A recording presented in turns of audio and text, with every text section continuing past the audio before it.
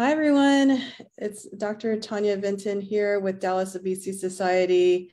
I'm here today with Dr. Jaime Almandoz to have a discussion on tirzepatide. So Dr. Almandoz is a founding board member for Dallas Obesity Society. He is a board trustee. He is currently the medical director for the University of Texas Southwestern Medical Center's Weight Wellness Program and an associate professor of internal medicine. He is a diplomat of the American Board of Obesity Medicine and also board certified in endocrinology and internal medicine. He received his medical degree from the Royal College of Surgeons in Ireland and internal medicine training at the I don't even know how to say this, Mater Miscadore University Hospital in Dublin. Dr. Almandoz completed internal medicine residency and endocrinology fellowship training at the Mayo Clinic and a fellowship in nutrition and metabolic diseases at UT Southwestern. Dr. Almandoz's clinical and research interests include interdisciplinary programs for weight management, as well as post-bariatric weight recurrence and disparities in obesity treatment.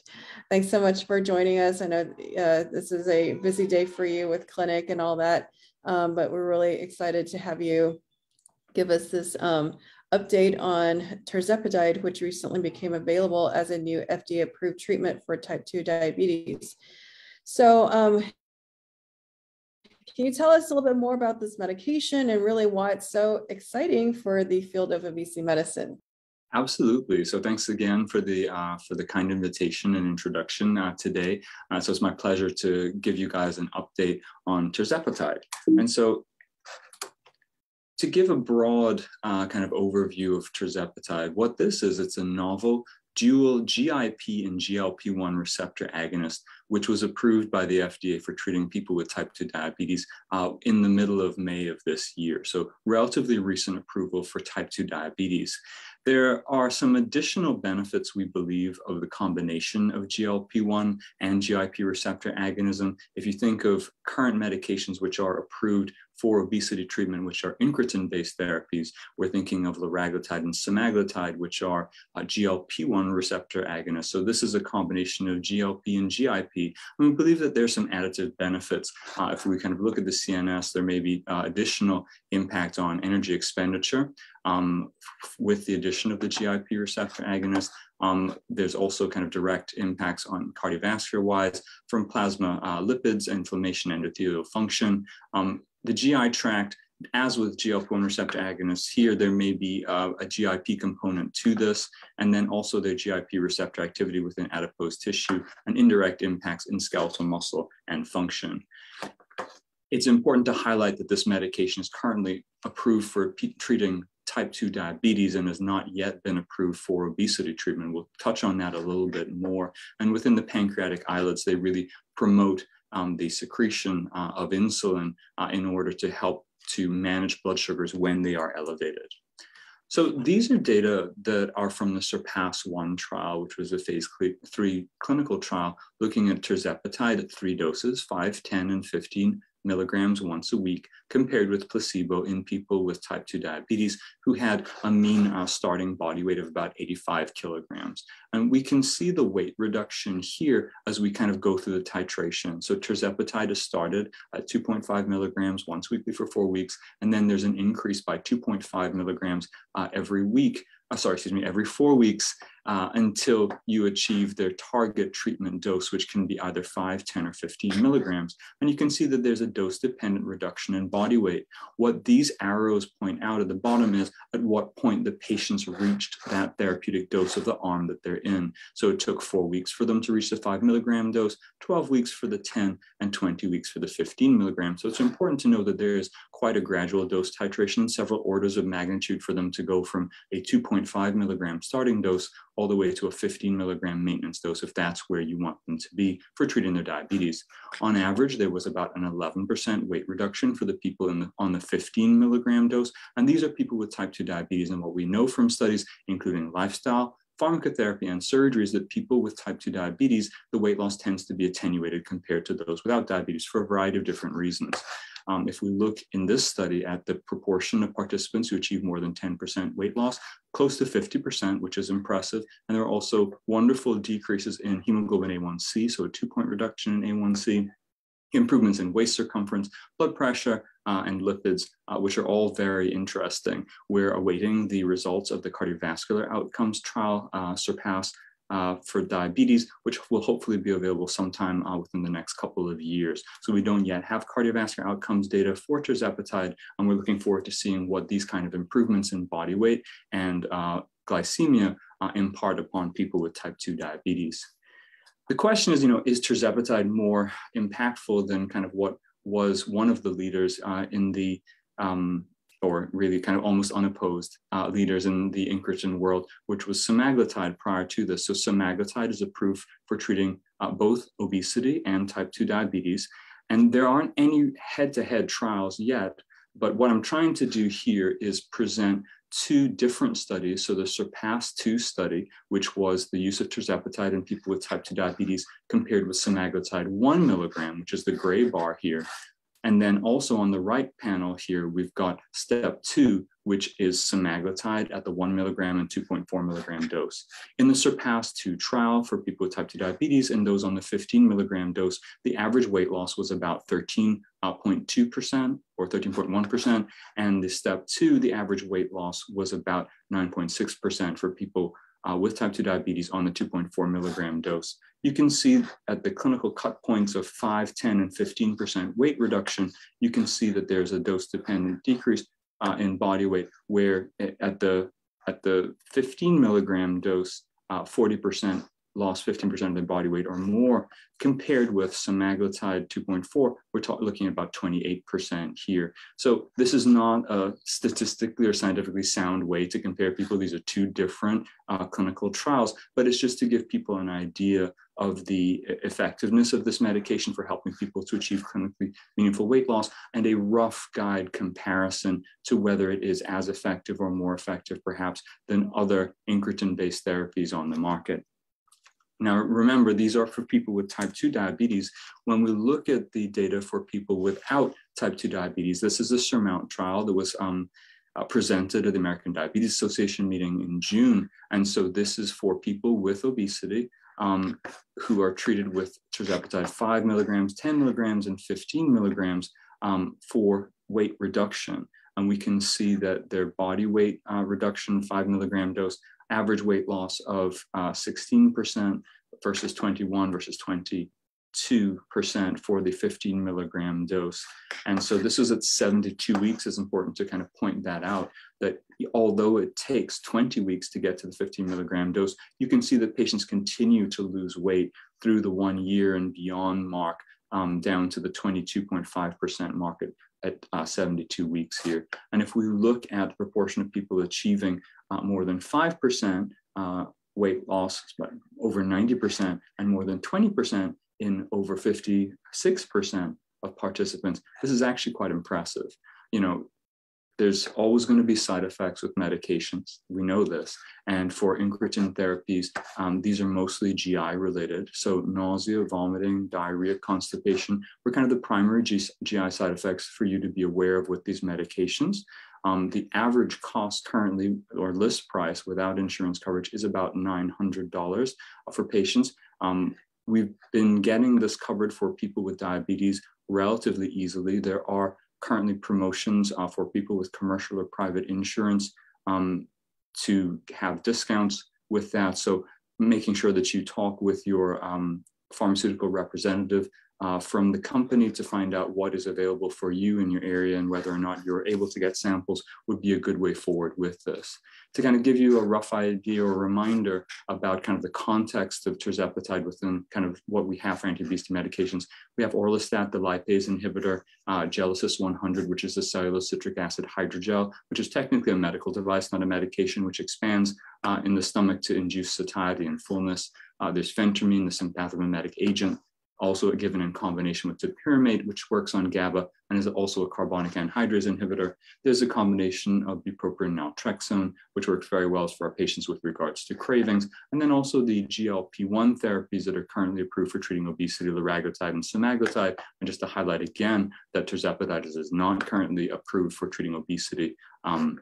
In terms of off-label medications, there are lots of them. And I'm sure you're all familiar with using medications which aren't technically anti-obesity medications, but are very helpful for weight loss. And these can include metformin, non-liraglutide, semaglutide, GLP-1 receptor agonists, SGLT2 inhibitors, topiramate, bupropion, other stimulants as well. And now potentially off-label use of tirzepatide if you think appropriate. Pipeline medications include this GLP-1, GIP, GLP-1, and glucagon and other receptor agonists, oral GLP-1 agents, GLP-1 and amylin receptor analogs, PYY, GDF15, and a whole host of other things which are in the wings that will hopefully be helpful for treating obesity as we move forward. As we kind of look at the gap that this is filling, if we look at kind of traditional lifestyle modification, which is this green bar here, where people will lose in a non-sustained way somewhere between 3 and 7% of their body weight versus bariatric surgery, which is about 20 to 35% body weight reduction. Prior to the advent of incretin therapies, we were looking at somewhere between 5 to 10% weight reduction. With liraglutide on average, it was about 9%. And then with semaglutide, that really kind of brought incretin kind of therapies for obesity to the fore, with close to 15% weight reduction on average in the STEP 1 trial. When we now add in combination therapies or dual agonisms such as tirzepatide, which is a GLP-GIP agonist that we've been speaking about today, and then something which is also being developed, which is a combination of semaglutide with cagrilintide, which is an amylin analog, we're hoping to see weight reduction over 20%, hopefully towards 25% once these are integrated into lifestyle and other management programs for weight reduction. So to bring this all home, tirzepatide is a weekly injectable dual GIP and GLP-1 receptor agonist that is currently only FDA approved for treating type 2 diabetes. There are impressive weight reduction results for people with and without diabetes. On average, people lost about 22% of their body weight when without diabetes in the SURMOUNT-1 trial, but it is not yet approved. Consider treating people with obesity and type 2 diabetes with incretin-based therapies. And so these could, for obesity treatment, include liraglutide, semaglutide, and tirzepatide or other agents, including dulaglutide, that can help people to achieve better glycemia, better body weight, and also optimize their cardiovascular risk. Tirzepatide use for obesity in people without diabetes right now is currently off-label, and be cautious with regards to gastrointestinal side effects when prescribing incretin therapies, because those seem to be the main challenges that our patients experience. So thank you very much for the invitation to speak today. What questions do you have for me, Dr. Vinton?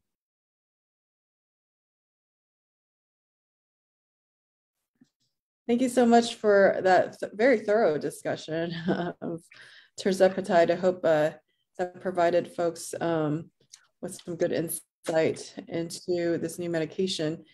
Since it's been out, what are your clinical experiences with it? What kind of clinical pearls do you have to share with us?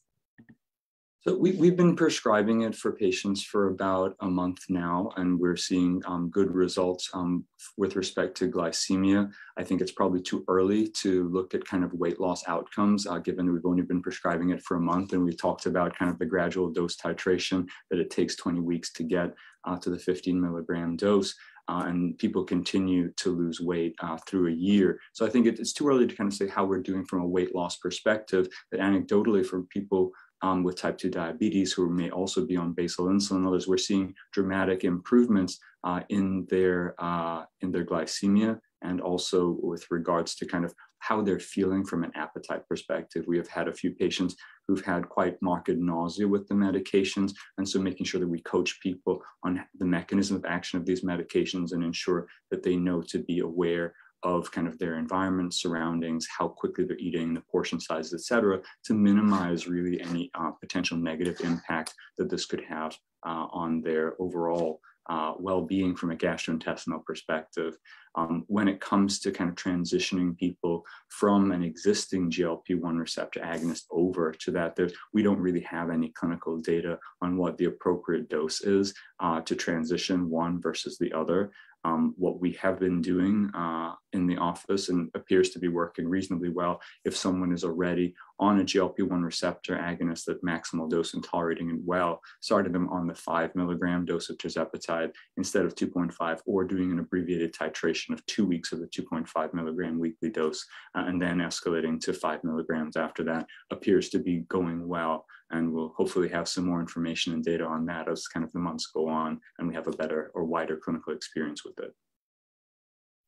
Do you have any suggestions as far as how to work around the nausea for patients and others GI side effects? So I think the primary thing is to try to prevent it in terms of kind of how people are interacting with their food environment. I think making sure that people, again, kind of understand how the medications work, potential impact on their GI side effects, and also to know that that the nausea typically passes after a while, and not to feed the nausea. I think so many of us have been programmed by our parents that if we feel nauseated, to have some crackers or drink some kind of a soda or something like that. To do that, that's really kind of adding gas to the fire. If we try to treat our nausea from incretin-based therapies with more food, I think it just leads to misadventure.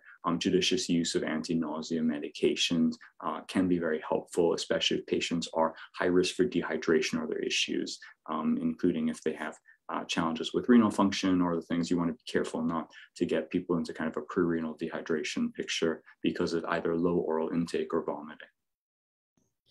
There has been some concern about,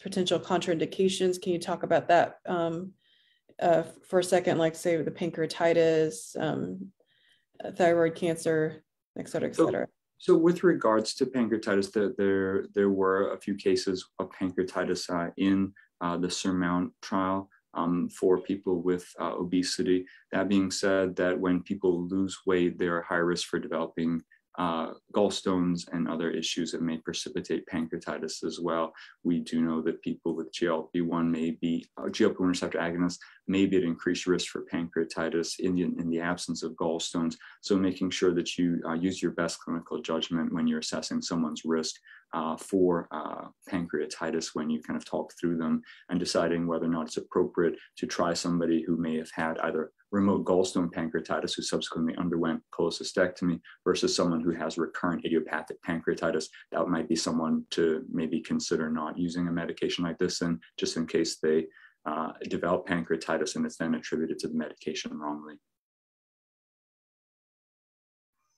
I understand that there are some concerns about oral contraceptive effectiveness with tirzepatide and the dose adjustments. Have you guys been working on that with patients? How do you counsel them? How do you document this? So for our patients who are on any anti-obesity medication or eating in a way to affect significant amounts of weight loss, that's not typically compatible with healthy pregnancy and child development. And so making sure that people who are on a weight loss journey, who are taking pharmacotherapy and eating in a way that's going to cause rapid changes in their body weight, are aware that this is not compatible with having healthy pregnancy, and to be proactive in making sure that we can prevent any unwanted or unplanned pregnancies as much as possible, or working with them on, well, what is it that's safe and appropriate to do given where they're at in their fertility journeys. With regards to kind of decreased efficacy, we don't have kind of concrete data on that. With regards to recommendations, making sure that people are using reliable hormonal contraception if possible and appropriate for their health situation, or other barrier methods as consistently as possible is the most important thing to do. Well, great. I think that rounds us out for this discussion today. Thank you, everyone, for joining us. Again, thank you, Dr. Almandoz, for your time to talk to us about this really exciting therapy for type 2 diabetes, and hopefully soon enough also be FDA approved for obesity medicine. With that, hope everybody has a nice day and stay cool out there for you guys in DFW. It's another triple digit day. Great. Thanks so much.